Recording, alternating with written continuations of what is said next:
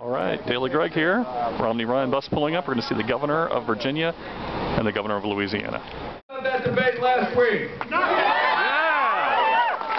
Boy, what a way to ruin a 20th anniversary for the president.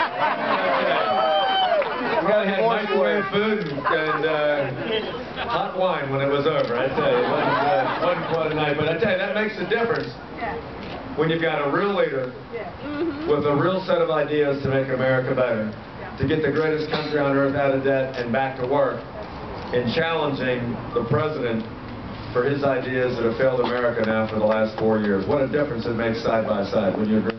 That's correct. Governor Jindal and I were talking about that earlier this morning. This president has been hostile to coal. 1,200 coal layoffs last week by Alpha Natural in Abingdon, Virginia, saying that it was the fault of the EPA, the Employment Prevention Agency, that continues to put new regulations, making it harder for coal mines to start up, making it harder for coal-fired plants to be able to grow. The only thing standing between us and exploring off the coast of Virginia for oil and natural gas is President Obama. We need a new president so we can use all our God-given natural resources here in Virginia.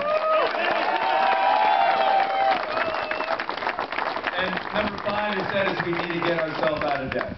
For all you young people here, if this generation of Americans and this generation of leaders doesn't get us out of debt, we're mortgaging your future.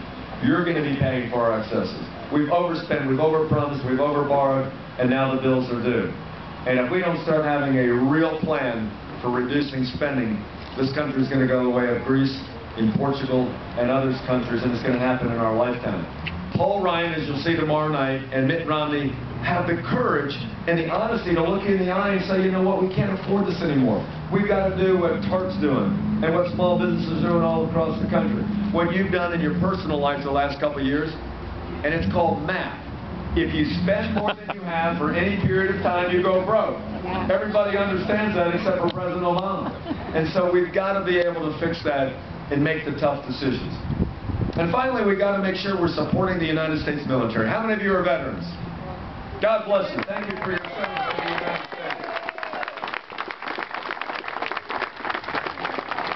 What this president has done to cut the funding for the United States Department of Defense in a time of war, when 125,000 men and women from Virginia are serving in the armed forces in Afghanistan and places around the country, is absolutely wrong. But look at the promises he's made and broken. Here we stand today, 23 million underemployed, unemployed Americans. Recent college graduates, half of them underemployed, unemployed. Median family income's fallen $4,000 since he's taken office. Median household worth at a 2-decade low, 30% of those with mortgages underwater.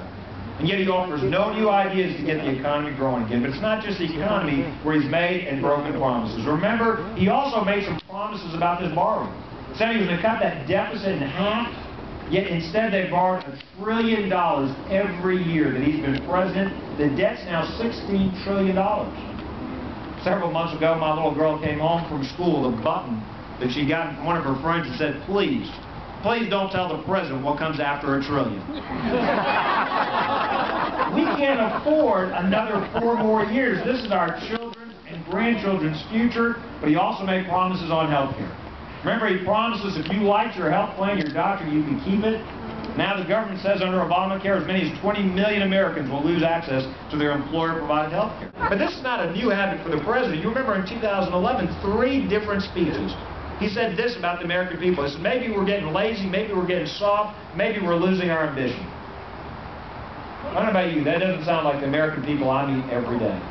Kind of message to the President of the United States. If he really believes the American people are lazy, soft, and losing our ambition, it is time for him to start packing his bags. It is time for him to move out of the White House.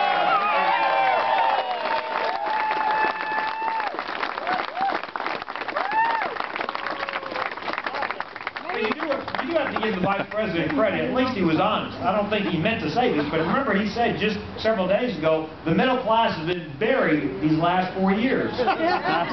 Who does he think is being charged? In charge these last 4 years?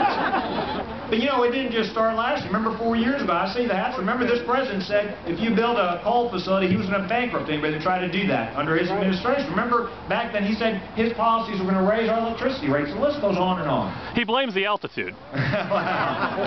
This election really comes down to a fundamental choice.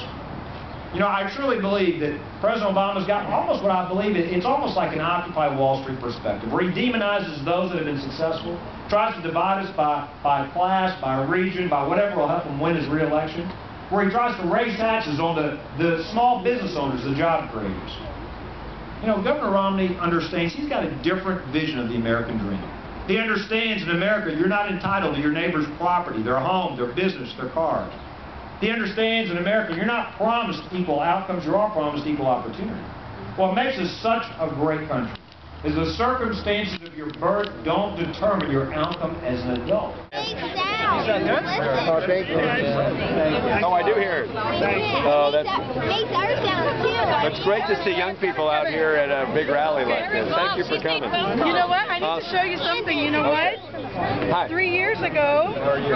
Glad to have you out here. Thank you. 3 years ago. I'm going to show him this, okay? Hanging out with the governor of Virginia here.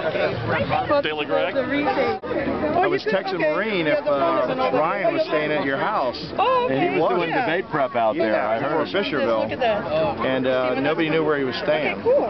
Yeah, because I don't want to I don't know either. He got a I imagine they hold that pretty close to the vest. Well, he said didn't want to be. they're going back up. So, Thanks, Dave. Thanks for coming out. 3 years ago at Celebrate Fairfax, or Call for Fairfax, he was a baby. You were running for governor. Oh, look at that. Oh my goodness. Now you're the governor, and now he's in kindergarten. You see that? Do you see that? That is really. Can you see it well enough? That's been 3.5, 4 years. Yeah, you were there. You were there with Juanita, who happens to be a very good friend of mine, and we happened to take your picture. But look at that. Thank you for.